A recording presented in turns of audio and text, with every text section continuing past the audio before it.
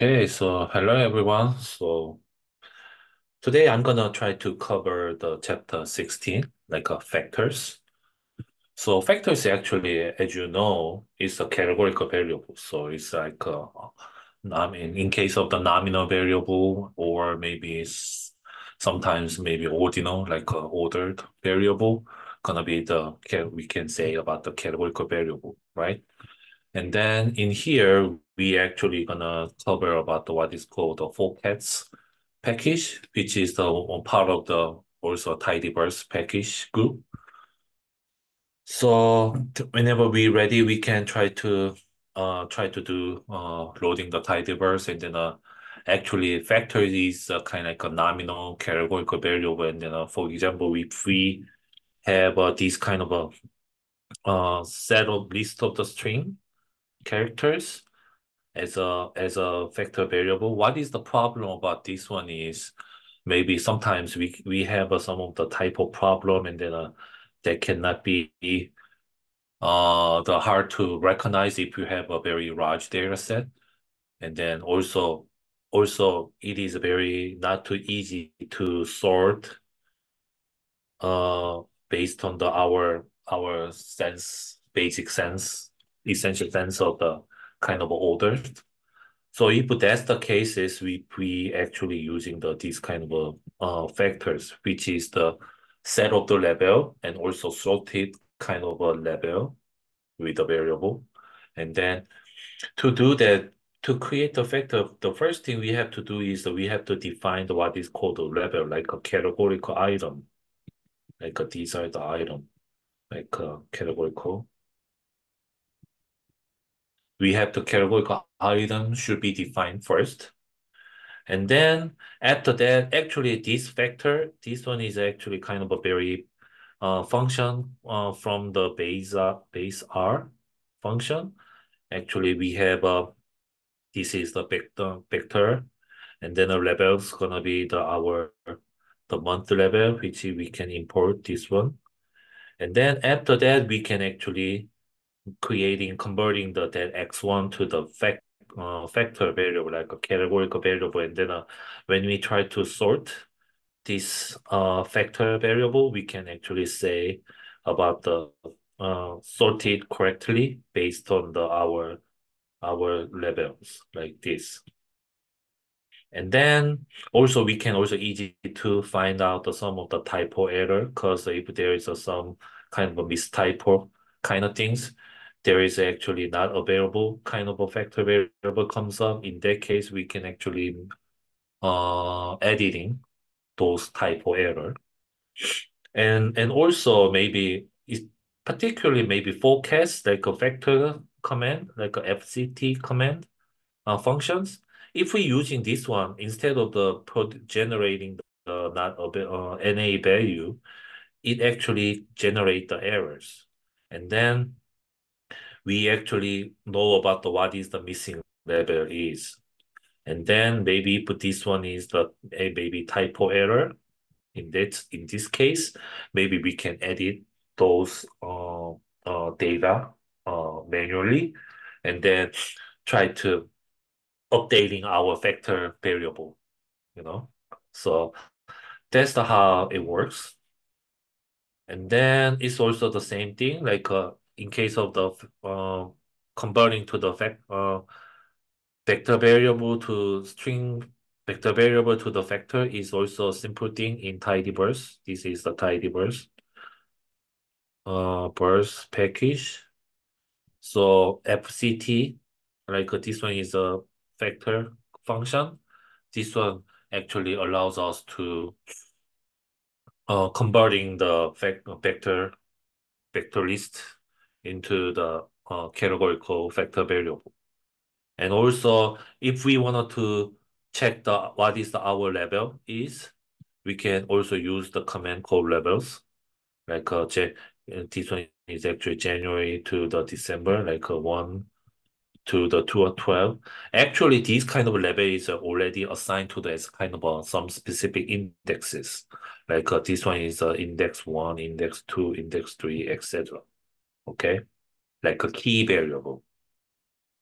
So in this case, in the CSV file, in a data frame kind of file, we can also reading the data, maybe if we wanted to specify some column as a kind of a vector variable. In that case, maybe, for example, this month, if we wanted to designate this one gonna be the vector variable. If we know that, we can actually try to set up the column type as a column vector, as it is right here.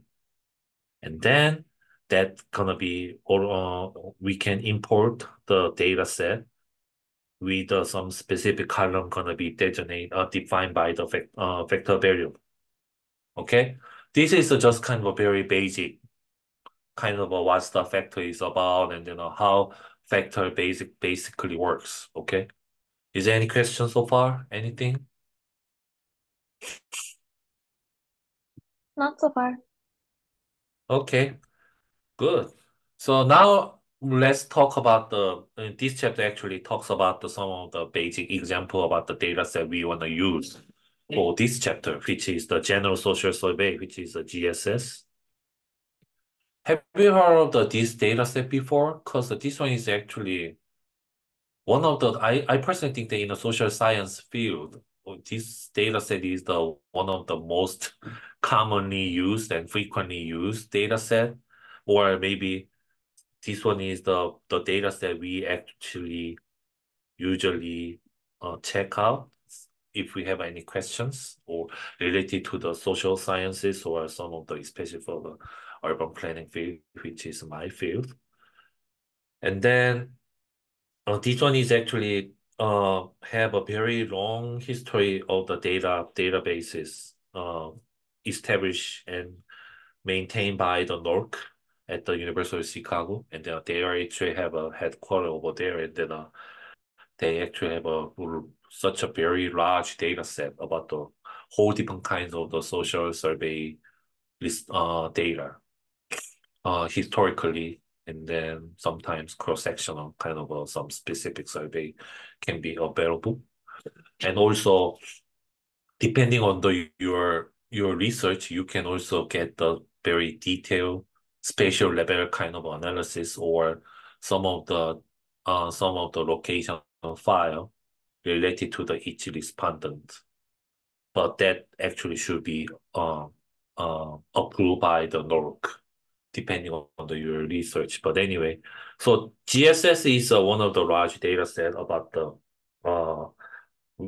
actually these data set include a lot of categorical variable in the survey. So this one is gonna be the very good example that we can check about what the vector variable is about. So we're gonna use the GSS cat dataset,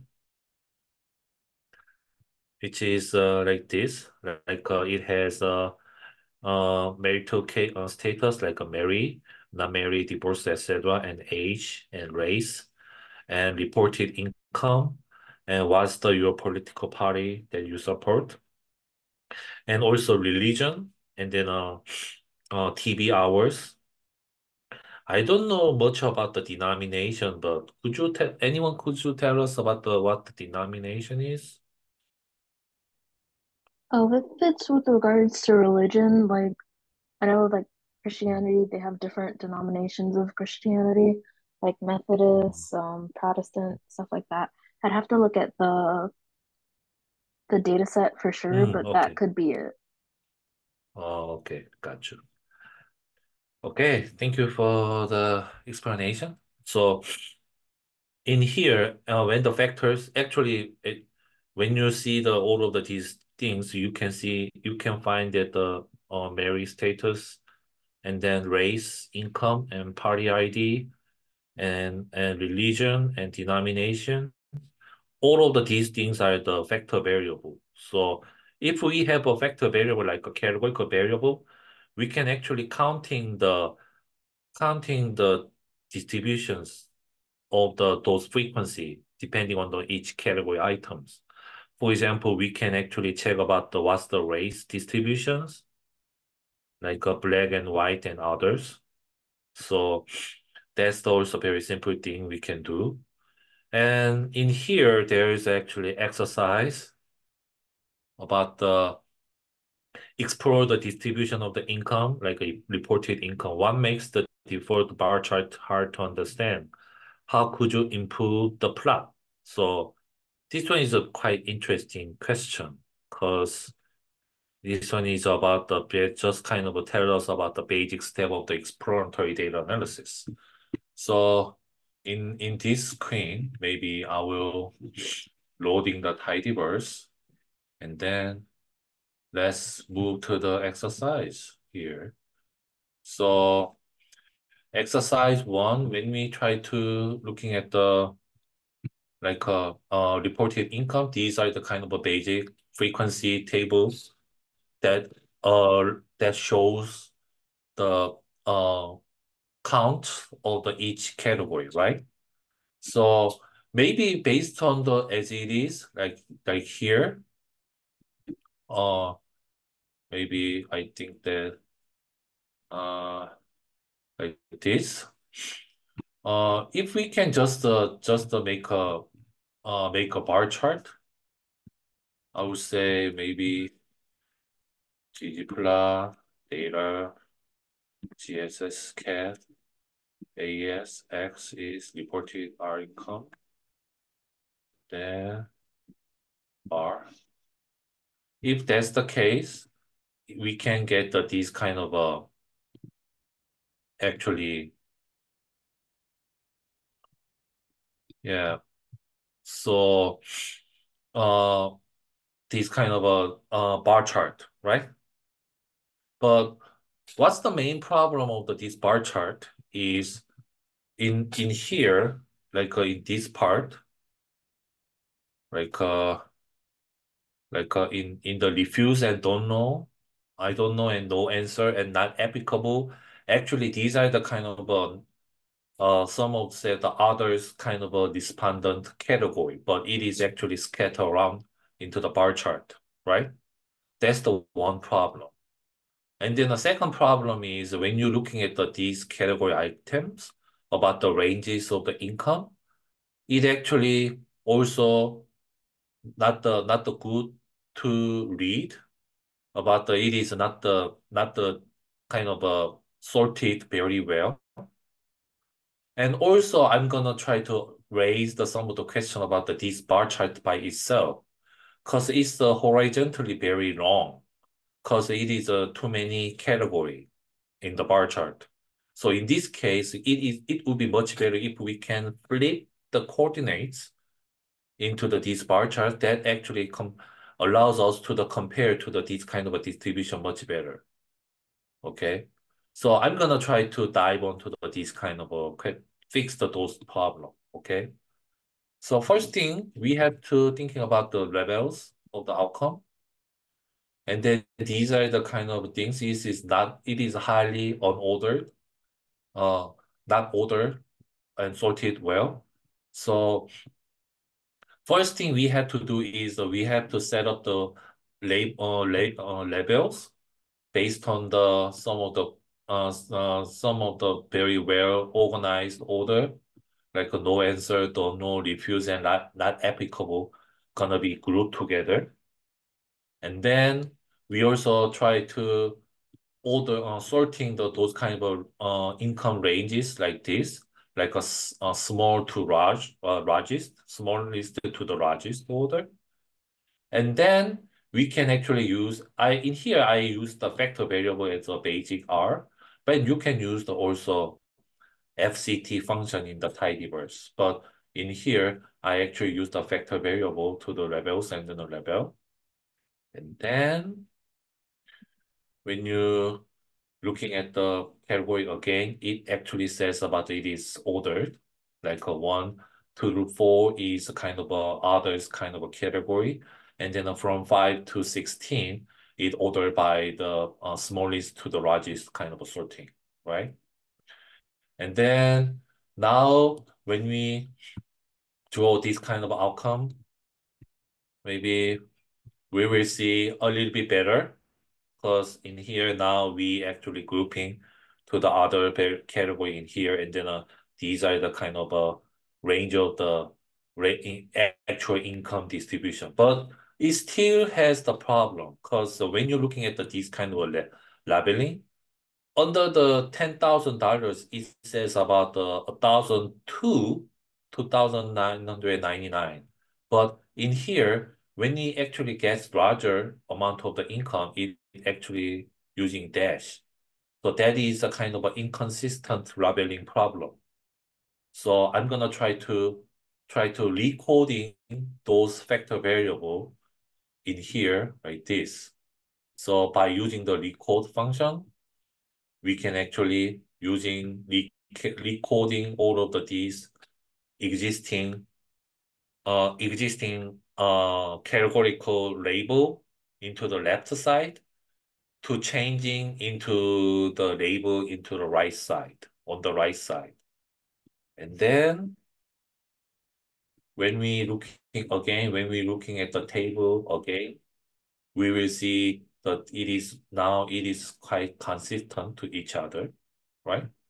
And then when we get to this plot, now we have a consistent range outcome and then this kind of bar chart.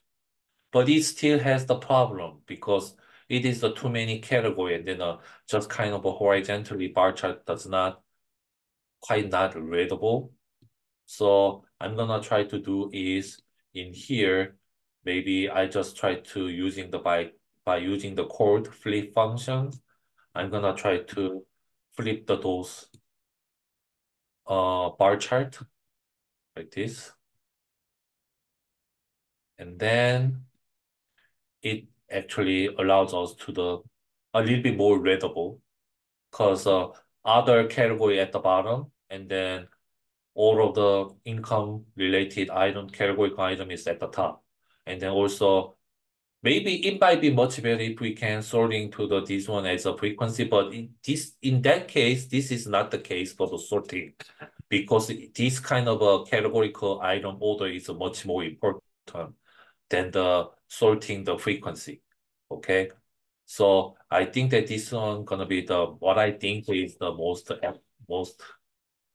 uh readable and understandable chart that I can fix for the basic from the initial bar chart. Maybe feel free to let me know if you have any other opinion or any other thought about this. This is my approach, so there might be a lot of different answers. So maybe if you have other thoughts, you can just feel free to talk about this. Yeah. In general, I think it's fine. The only thing is, I feel like I would have combined the not applicable, refuse, don't know, and no answer into like other and maybe put it at the top. Because I feel like having that at Yeah, the bottom, it takes away from the rest of it. Like I feel yeah, like that right. one's not as important. So see. Yeah. That is not the actually what the question is intended to do. So I just try to leave it as it is because in the question it does not actually ask me to the grouping those kind of category. But yeah, or actually in practice, maybe if I have a chance to the grouping those things, yeah, I'm happy to this other category is pendant data as an others or maybe some one single group and then this one gonna be at the top. Maybe I think that this one is gonna be the most frequency one, and then I can set up this one at the top. Maybe that also help us to the reducing the number of category under those reported income. Yeah, that's the good point. Yeah. Even if question one does not mention about we have to reduce those item, but yeah, that in practice, yeah, it is strongly recommended to do that. Yeah. Okay. So, and then second question is what's the most common religious in this survey? Religion in this survey, and then what's the most common party ID? This one is just kind of a very simple, just kind of a counting, sort through, give you the number what the religion is the most common among the respondents, which is the Protestant is the largest group. And then the party ID also the same, like independent is the most frequently group. And then the question number three is more like kind of like a designing of these kind of a table outcome of the by using the pivot wider functions to the what's the which religions of the does the denomination apply to? Like most of the thing is not applicable, but Protestant in this case is kind of like quite diverse about in terms of the denomination, right? So that's the what I can find. Okay. So any questions so far?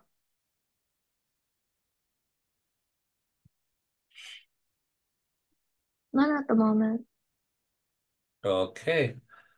So now let's talk about the modifying the factor order because we already slightly cover about this part when you're looking at my R code. But the thing is that this one is also kind of a way to the how we can modify the factor order. Because in here, like in this category, like when we group by the religion and then summarize the TV hours and then counting about the TV hours we will see when we try to use the ggplot, we have a very scattered, kind of a very messy kind of a plot outcome.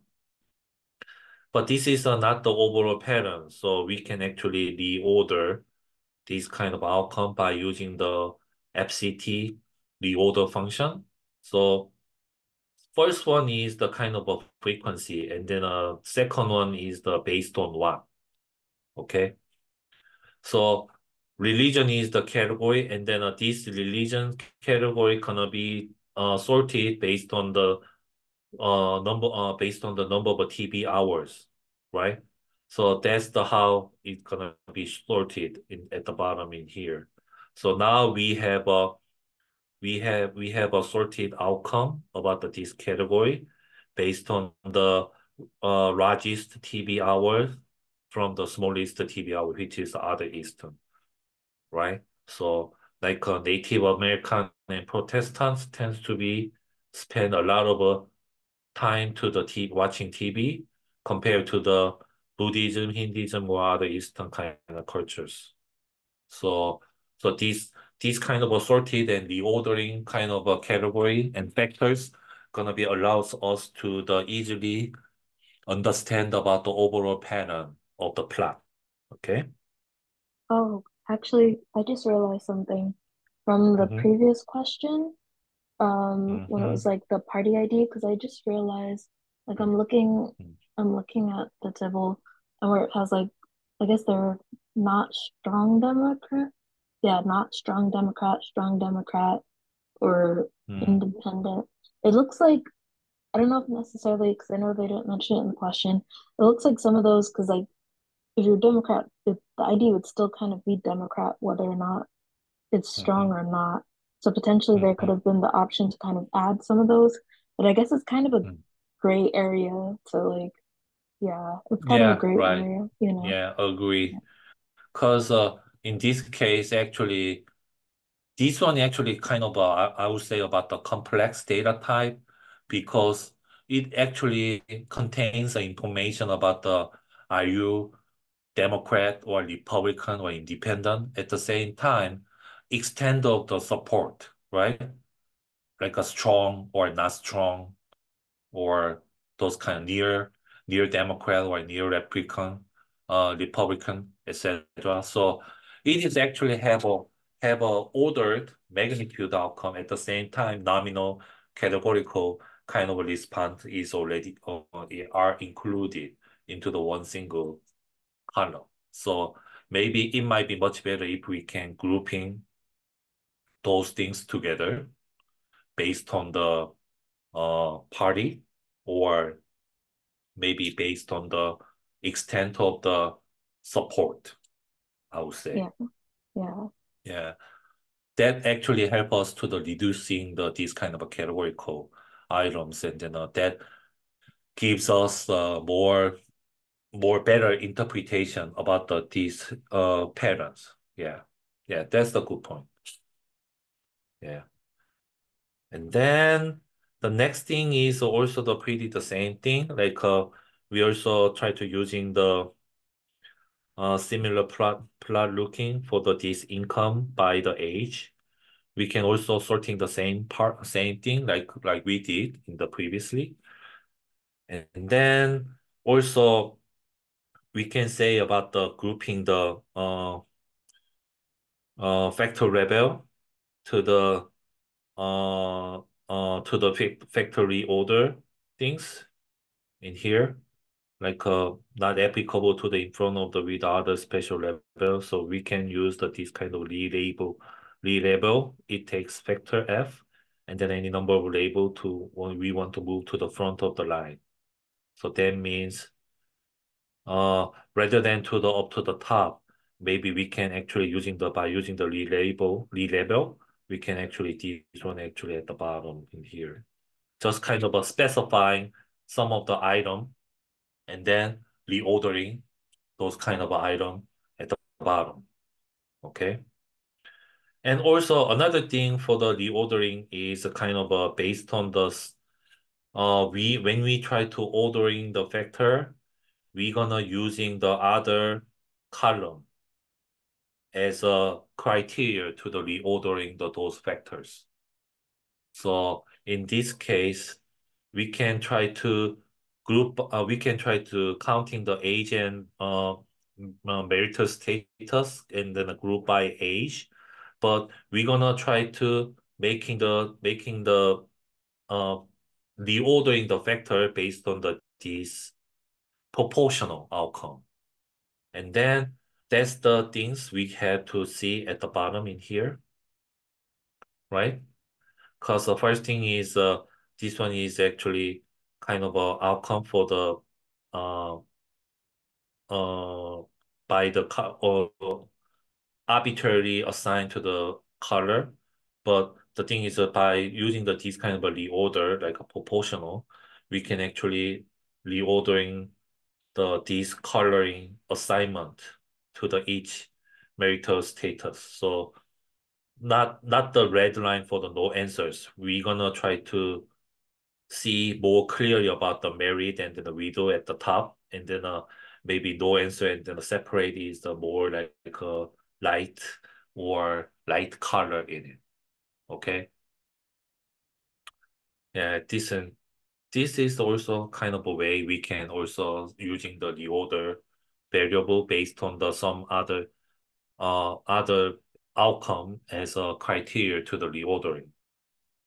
That's the what factor reorder two function gonna do. Okay. And then the other one is a kind of a factor in frequency, and then a factor reverse is kind of a increasing or decreasing frequency ordering. So actually increasing frequencies, this one is a kind of a order level into the decreasing frequency, but when we try to reverse them, it's gonna be the increasing frequency, which is when we try to go to the right at the plot, this is the largest, this is the smallest due to this kind of things. Actually, in this function actually has the largest to smallest, but this reverse function actually producing this kind of result. Okay. And then exercise is this exercise is a kind of like a little bit for me it is a kind of not the hard to understand, but it is quite subjective kind of answers. So first one is a suspiciously high number is a TB hours. Is the mean is a good summary. I think that this is because of the when we looking at the TB hours in here. Actually, uh, the largest TB hour category is I don't know part of this, right? This one is a mean of the mean of the TB hour for this category is the highest compared to the other category, right? So if in this case, maybe I think that might be the mean gonna be the not the good kind of a summary. Maybe I'm gonna try to in this case, I'm gonna try to using the maybe median or maybe mode things because maybe I think the median gonna be the more kind of a reasonable outcome to reducing the some of the outlier count or outlier of the TB hours. And then that actually give us about the more good summary about the generalized pattern of this. And also for the each factor in the GSS, identify where the order of the level is arbitrary and principal.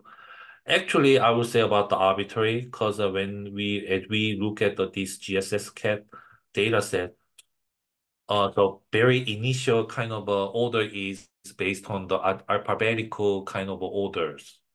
So that is a highly arbitrary, and then we actually fix those things by using the reorder and recoding to have a more structure and then a more ordered kind of a category. And then why we moving the inapplicable in from the level moving to the bottom of the plot? That is because of the not applicable is the not our interest. Because rather than the not applicable, we actually focusing on the looking at the other category, overall pattern of the other different category, like some party ID or religion kind of things. Not applicable is not is our interest because it is hard to define.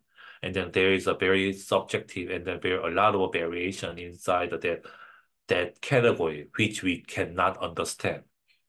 So that's my answer to these questions. And then let's move to the modifying factor level. Because the modifying factor level is also very simple because I already show you the example about the base R example using the record in here. In the tidyverse, it also providing the function called the FCT record, like FCT record, this function. And then this is the kind of a factor variable that we wanted to record. And then left side in here, in left side, this part is a kind of a existing category item name. Okay. And then here, the right side is the changing names. Okay. That's the how it works. So we can set up, we can designate assign to the existing category name equals, and then we're gonna try to do the new names in the right side. And then that's the how we can uh changing the decoding to those labels. Okay. And then another thing is another useful way we can do is like you said, we can actually grouping the sum of the category by using this record. Like Republican strong, Republican weak, gonna be we can say strong Republican, not strong Republican. And then an independent near represent, etc. We can also define these things. And then like a no answer, don't know, and other party gonna be we can just grouping into the others, right? In here. That gonna be allows us to the reducing the outcome of these things. Okay, like this. This is how we can grouping category. Like a reduce the dimensions. Okay. And then also we can use about the factor collapse function. This one is actually more convenient whenever we have a lot of multiple categorical item. reduce those multiple categorical item into the one or a few different kind of a categorical item, like in here. In this case, this one is the new group. I would say new group, new categorical group, and then this one is a kind of a, I would say about the list of the category to belonging to the each new category. Okay. In this case, maybe we can actually listing up all of these existing category item. And then on the left side, we can actually assign to those things into the new categorical group by using the collapse function. This one is actually very convenient function when we try to categorizing our our categorical variable into the new one very quickly and efficiently. Okay. And then also another function we also thinking about is the lump function, like in the vector lump in the family function, like a low frequency or high frequency, etc. I personally don't like this kind of function because what this one does is whenever it has the smallest group, actually uh defined as a other category up here. So that means maybe if we can try to using this kind of a lump functions, all of the other category gonna be belonging to the others. Maybe we can control about the number of groups, like by designating about we need to lump to this category, but the thing is we wanted to keep the group at the 10 different category group. This might works, but still, it is just kind of depending on about the frequencies of the each category. So it is not the ideal way to recoding or reordering our categorical variable, I would say. So Yeah, that's you could my opinion. easily, Yeah, yeah, you could yeah, easily like lose information or hide something depending on like, yeah. yeah. Yeah, because I think that rather than the use, maybe it's sometimes useful depending on about the frequency distribution to the each category. But the thing is, usually when we try to looking at this kind of a categorical variable and then try to thinking about the reducing the dimension of that category variable, we already tend to be rely on about our existing knowledges or existing background. Or sometimes we're gonna thinking about the reducing the some of these kind of categorical items based on a lot of literature review from the previous studies as a cases. And then with those kind of a strong rationale, maybe we can think about how we can reduce those kind of dimensions, especially in the practice. In the statistical or data analysis practice, we have a lot of chances to face this kind of a problem. Especially in my case, I have a chance to looking at some of the Medicare and Medicare data set in the public health data set. It has about the 5 million database, 5 million, which is a huge data set with 350 columns. And then there is a one column with 55 different category in it. And then we have to thinking about how we can reduce those kind of dimensions under how we can reduce the 55 category into under the one column into the as small or as a small category as possible. That is not the matter of about the frequency, like a grouping, reducing the dimension by the frequency. It totally rely on about our prior knowledge or background, or sometimes going through a lot of a wide range of the literature review related to that category. But after that, we're gonna thinking about the reducing about was able to reduce that dimension down to the 25. Okay. So that's the what actually do in reality, not the kind of this lump or frequency-based kind of a categorical categorization. Okay. But it's still there as a function. And then sometimes I think there might be the chance to we can use about the categorizing and reducing or recording to the vector variable. So yeah. I think that this is it. And then maybe exercise, I'm gonna try to hand it over to you all because this is not that difficult because when you're looking back up to the previous sections. So it is just number one is the kind of a matter of how we can grouping to this kind of a Democratic and Republican independent kind of a party based on this category and then the time because there is also a column called the year. So we can actually group by the year. So yeah, okay. Jeremy actually raised the suggestion. His thoughts about the lump function is used at the presentation stage of the data analysis, where there is a need to the presence to the client who only want to see the main point. Yeah, that might be possible. Yeah, that's great. Yeah, that might be useful.